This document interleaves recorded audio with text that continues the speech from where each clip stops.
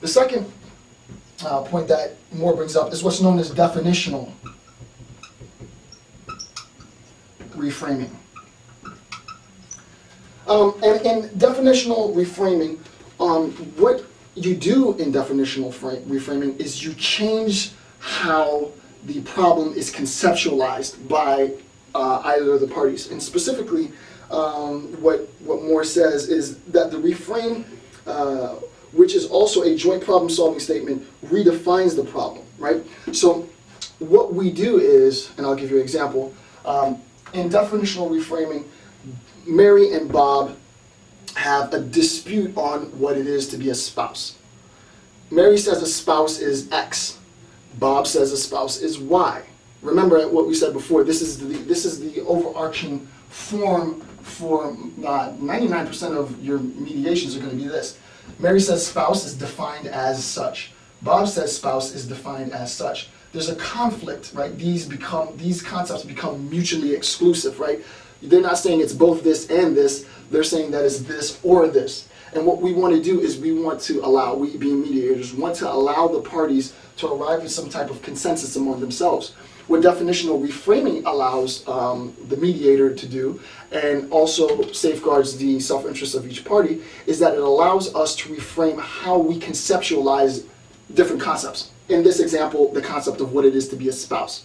Well, Mary, I understand that you think a spouse is identified as X, and Bob, I see that you identify that a spouse is identified as Y. Have you ever given the thought that it might be a bit of both, right? What would that look like?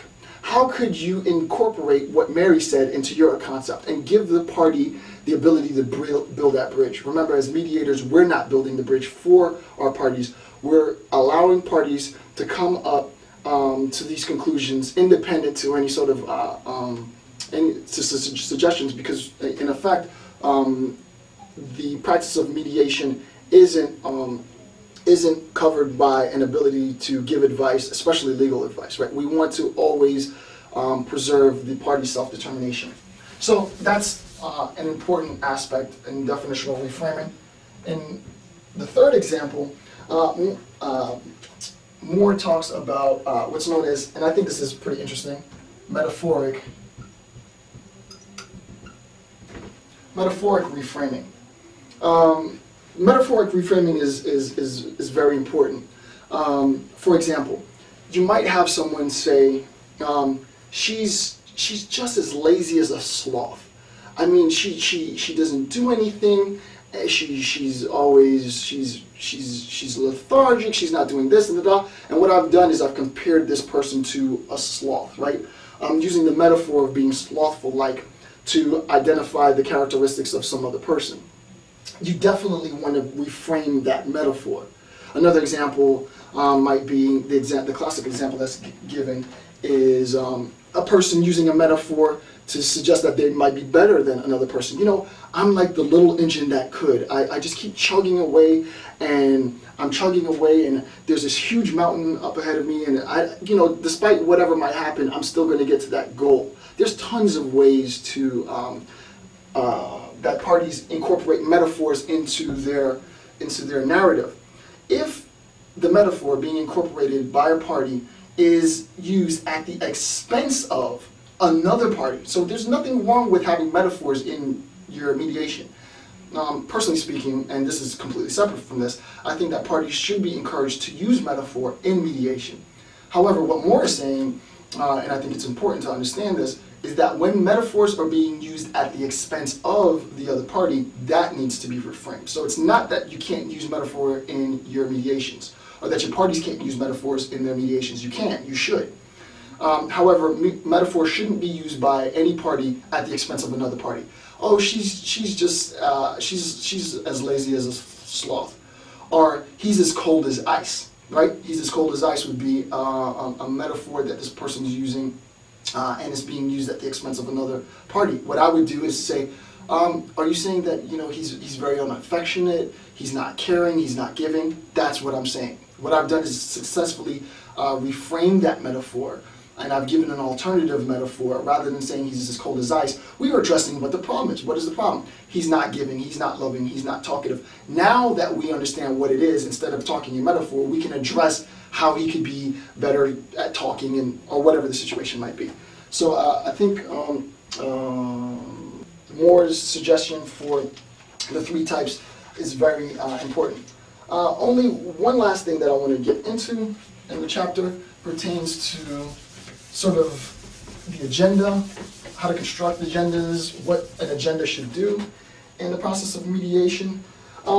He goes through and he talks a lot about agendas, and I'm not going to spend too much time in discussing agendas. For those of you who are in class, you should read that section on agendas. For those of you who are just interested, you should go get Christopher Moore's book and read the section on setting agendas. There are different ways for determining what agenda will work for parties. Moore talks about the simple agenda, and the simple agenda unfolds sort of as each topic of importance is addressed and clarified, then we move on. He talks about an ad hoc form of agenda. Obviously, you know by the name what an ad hoc form of agenda. Alteration of issues, which is important, that Moore is suggesting that alternate topics be discussed or chosen if those topics will help in the mediation process, right?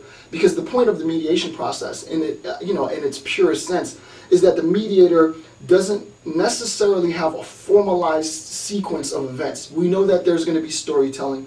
We know that there's going to be counter storytelling. We understand that there's going to be reframing, solution building, and all that. But the level at which it unfolds primarily depends on the party's willingness to participate.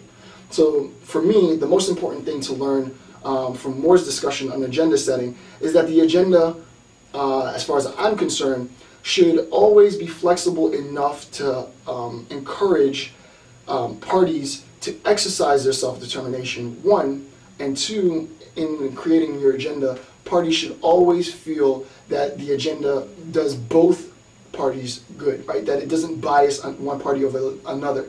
So for example, and I'll end on this note, if within my agenda I've scheduled time for caucusing, and I take one party out, I ask one party to leave the mediation, and I spend 3 minutes with that party in caucus, I should make sure that I spend an equal amount of time in caucusing with the other party, right? So within my agenda, what I would do is keep note of how much time I spend in caucus. I spent 5 minutes with Bob in caucus.